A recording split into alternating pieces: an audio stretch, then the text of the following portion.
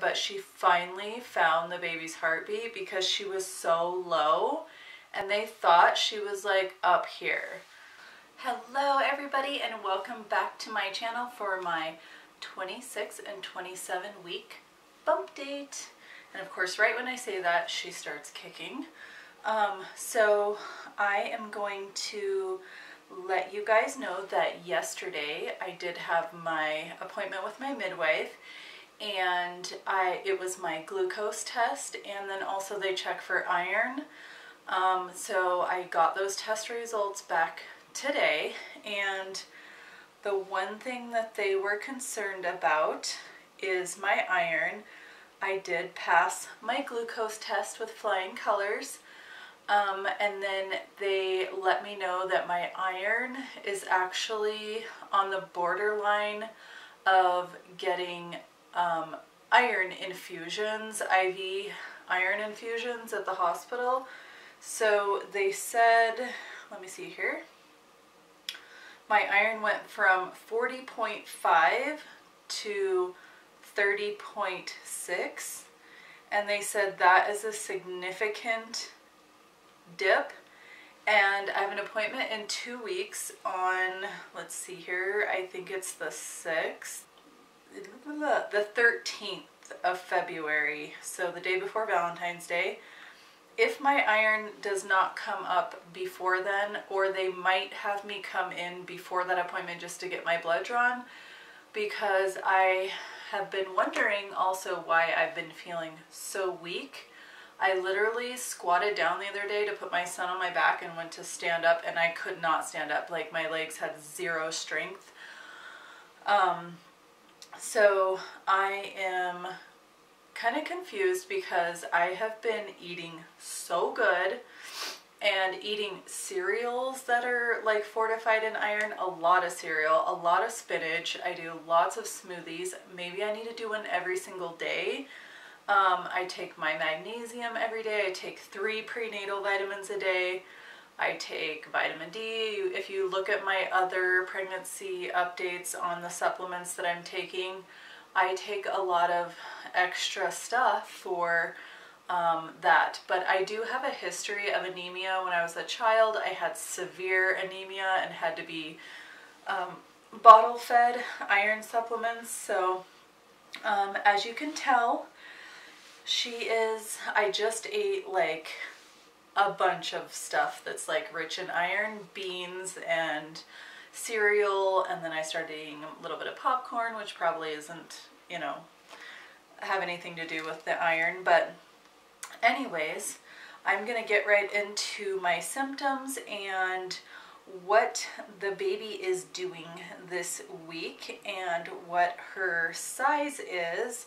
The other thing that they let me know was that I was only measuring 24 weeks and I'm 27 weeks tomorrow. So they were kind of concerned about that, and if that doesn't change, they want to do an ultrasound. So that was kind of concerning, but I also know that last time I had my appointment, the baby was transverse when they were measuring her, and she was kind of transverse again today. So right now she is loving to be on this side, and I'm pretty sure she's head down, and her bottom is right here because I feel kicks over here and then in my like back, so I know she's facing my back. But I've been having a lot of pain like over here on the side because she just is laying right here, and that is where she's comfortable at right now. So it hurts really bad, and I kind of just like massage it a little bit, not hoping that she moves, just hoping that my muscles can relax a little bit and let go. So anyways, that was that, and I really would like to have an ultrasound just to check on her fluid and stuff like that, because I am just concerned with going into labor early. I would like to have my cervix checked for the lengthening. since my 18-week ultrasound and make sure that I haven't had any shortening in my cervix. So I think the main things that I have been having are, I've been having headaches, which I think was from being dehydrated because I was having really bad Braxton Hicks contractions, which say are normal at this stage of pregnancy. And the hormone fluctuations for the headaches, it's normal because it starts fluctuating again. And I have been having the worst pregnancy brain. They were weighing me on the scale and she asked me my birthday and I like looked at her and I was like, I could not, seriously, I was like, I can't even, I just had my birthday on New Year's, so that was kind of hilarious, but not hilarious. So it says on here on my app that you'll have slightly higher blood pressure, and that's normal in this phase of pregnancy. They didn't tell me my blood pressure was abnormal at my appointment, so I'm assuming it was fine. I normally have low blood pressure. I have been having swelling in my legs, and I just uploaded a vlog yesterday, and I talk about and show the swelling in my legs in the vlog. So that has been something that I've been dealing with. I also have been dealing with a little bit of sleep issues, mainly because I think it's her position really bothers me at night. And if I'm sleeping on my right side, because she's over here, it really hurts. But then when I'm laying on my left side, it hurts because like she falls to the left side, and then this muscle has been so sore from her being over here that when I roll over, it's just like this pulling of this whole side of my muscles. So, and then my son has not been, he's just been like growing. I think he's going through a growth spurt because he wakes up saying he wants milk and he wants a bottle in the middle of the night at like 3 in the morning. So I've been getting up with him at that time and giving him milk. And also it's really super dry here in Montana. It's been raining, so that's been really good, but I literally turn our humidifier on in our room. He's sleeping with me in my room, and I have that going like an hour or two before we even go to bed. And then I also will turn on the shower in our room and steam up the bathroom and our bedroom and shut all the doors so it like locks the steam in there.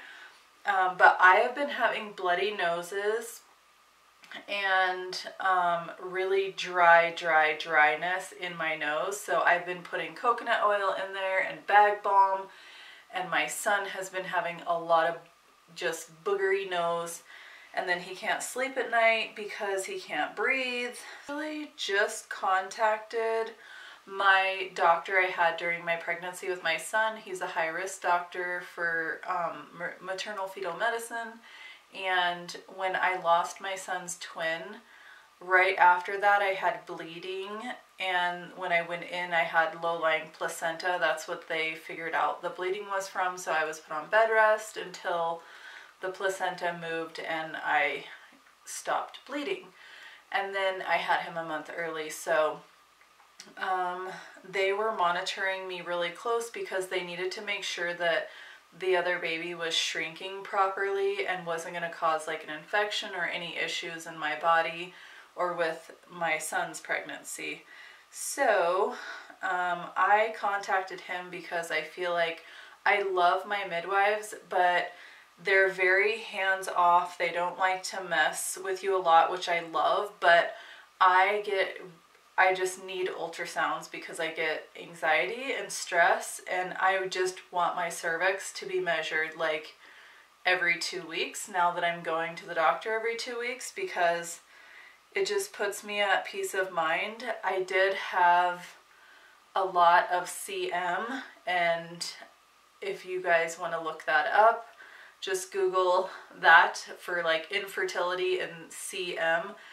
But it will tell you that it is like mucus that you have when you are pregnant and or not pregnant and trying to conceive. But anyways, I had a lot of that, and then I started having a bunch of contractions. So that freaked me out because I thought it was my mucus plug coming out. But I was just really worried the other day because, so when I had my doctor's appointment, they measured my stomach. You know, they weigh you, they measure your stomach and all that, and then they listen to the baby's heartbeat, and she felt for the baby first and put the Doppler over here where she thought the baby was. I'm assuming that it was her butt. I don't know. She said the baby was transverse again. So, which I don't think she was. I mean, now because she's like totally over here on this side. But she couldn't find the baby's heartbeat for probably a few minutes. It was probably 3 minutes, but it felt like 10 minutes. So she put the Doppler here, and then she put it over here, and she still couldn't find the baby's heartbeat. So she starts moving around, and I'm like, started crying. I was like, I just felt her moving like earlier that morning, even though she's had decreased movement since I had the contractions. It was like the next day she wasn't moving at all, and it was freaking me out for like hours. So then she put the Doppler over here, and I started crying, and my son was in the room, and he came over and he was saying, "Sissy, Sissy, okay? Sissy, okay?" And I was like, "Yeah, she's okay, she's okay." And they let him press the buttons on the Doppler, but she finally found the baby's heartbeat because she was so low, and they thought she was like up here. So anyways, they finally found it and said that her heartbeat was 152, so that's good. The only thing, like I said, that they're concerned about is my iron, and I was measuring 24 weeks instead of 26 or 27 weeks, but I noticed, like I said, that the other midwife measured me differently. This lady, just the way she measured me was different, and each midwife, you know, everybody's technique is different, so I'm not super concerned with it, but I am. So they want to do an ultrasound eventually, and I just repeated myself because I have pregnancy brain. Anyways, I'm going to go to now that I just made an appointment for myself tomorrow. I have a chiropractor appointment because my tailbone's been hurting. I don't know if I've mentioned this in my other updates, but I broke my tailbone when I gave birth to my son. And it's been hurting for a little bit, but not bad enough to where I feel like I need to do anything about it. But my midwife was like, you need to start going to the chiropractor because it's going to help me with birth. And so, as you can tell, I'm also out of breath. She is like, I don't know, it's like my boobs and my stomach are like touching now. So, yeah, that is really hard for me to breathe. I've also been having really bad pelvic pain, and it's not like right in the center, but it's like on the sides where I feel my quads and my groin muscles are attaching to the bones, and every time I step it just is like this pain of like pulling on my pelvic bones. So that's probably like the worst thing I've been feeling that has been driving me nuts. Like literally I am just like, I cannot walk anymore. I need to sit down, and I just can't believe this is happening already at like 26 weeks. I feel like she is way bigger than my son already at this point. I'm pretty sure with my son at this point where I am with her, I was like this at 35 weeks with my son, because I remember my belly button being flat and I was like, oh my gosh, like that's crazy. And with my son at 35 weeks, and it's already flat and like ready to pop out right now with her. So I think she's gonna be a fat little turkey baby, and she's gonna be a lot bigger than my son, I think. But anyways, the next thing, I think that's all besides the chiropractor. So I'm gonna do a new patient exam and all that stuff.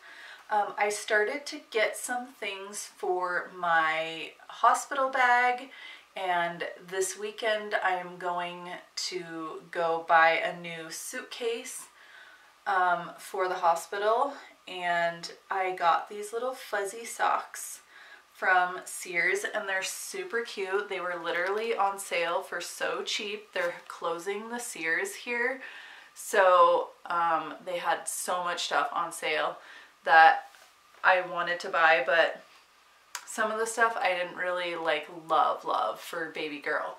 So, but these are the first pair, and they're really cute. And then these ones are just like pink with gray.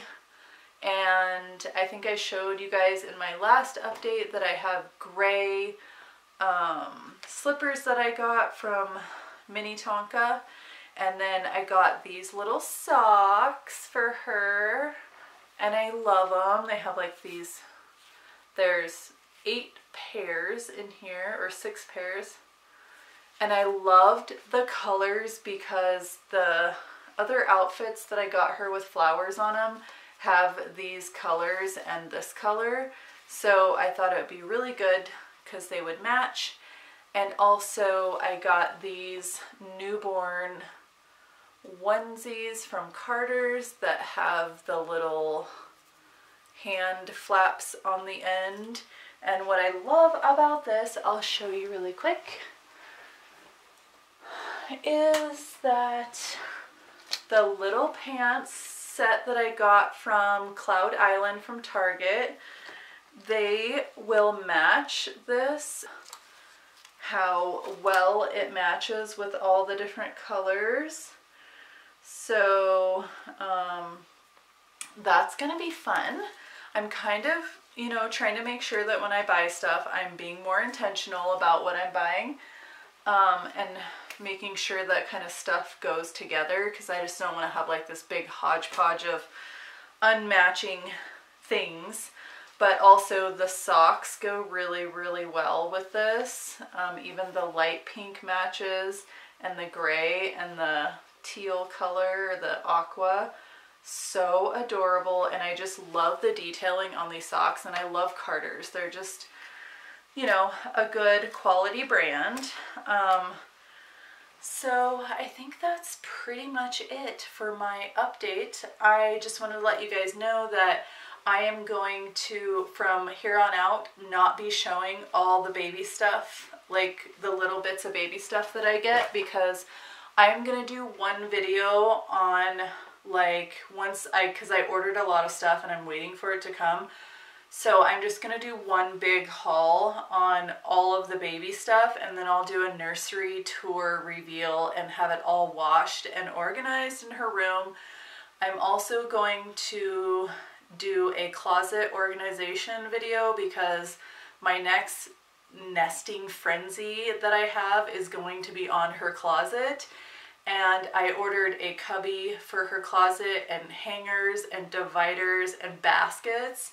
So I'm waiting for those to come, and when I get those, I'm gonna film that, and then it will include all of the clothes that I got for her. So, and then I have family members that are buying stuff that I'm waiting to be shipped. So I think that's pretty much it for this update. Thank you guys so much for tuning in again. I really appreciate all of my new subscribers that I've had in the last week. It's been really amazing to watch my little channel grow, and I am trying to meet the February 20th deadline. I doubt that it's going to happen because of the hours part of it, and you have to have both, so 1,000 subscribers and also 4,000 hours, which is a lot. I would need like 250,000 views to reach 4,000 hours by then. So that would be a miracle, and miracles happen every day, so you never know, but I would love to keep doing that. So thank you guys so much for subscribing and liking and giving my little channel a thumbs up for effort, because it takes a lot to film videos, edit them, and all that when I don't have my husband here during the week. But I find time to do it. I can do it. There's mommies that do it that have 5 kids that are single. So like Jess Fam, she's one of my inspirations. If she can do it, I can do it. So I not only have one. So anyways, that is it for my update, and I will see you guys maybe tomorrow. I have a vlog from yesterday that I'm going to edit and get up. So that is pretty much it, and maybe I'll film a little bit of my chiropractic appointment tomorrow. Yeah, I think it's time for me to go because I'm gonna go take a nap and show you guys my bump. So I had my little measuring thing out today, and I was measuring baby girl this way, the way they do, but I was going to measure this way for you guys. And I'm not sure exactly how this is supposed to go, but right now at the roundest part, I am measuring 38 inches, or let's see, 37.5 inches. So that is it for that. And this is my little baby bump. It is very round right now. I am wearing my maternity leggings, and these leggings I got from a shop here called Apricot Lane, and they are lined with fleece, because if you did not have fleece, you would be frozen here in Montana. But they have this really stretchy, I love this because it's actually pretty tight and it feels like it holds you in and kind of smooths you out, like a little bit almost like Spanx. So and then I just wear like my little tank top over that, but that's pretty much it. And this is one of my maternity shirts that I got from Walmart. If you guys are interested, I can link this. It has the little tie here and the scrunchy little sleeves on it. I love it, but this is my little baby bump. I'll see you guys later. By the way, I don't have any stretch marks yet, and I guess I can show you guys my belly, but like I said, I don't have any stretch marks yet. And then I was gonna show you guys right here, I actually had a mole removed that was atypical, and they said at risk to turning into melanoma. So that was another thing I forgot to mention was I am going into the dermatologist this week. That was my other appointment. But as of now, I don't have any stretch marks yet. And I'm pretty sure, so my belly button is popping out on the top, but it's pretty tight right now because I just ate so much. But yeah, that's my little baby belly. I'll see you guys next time. Bye.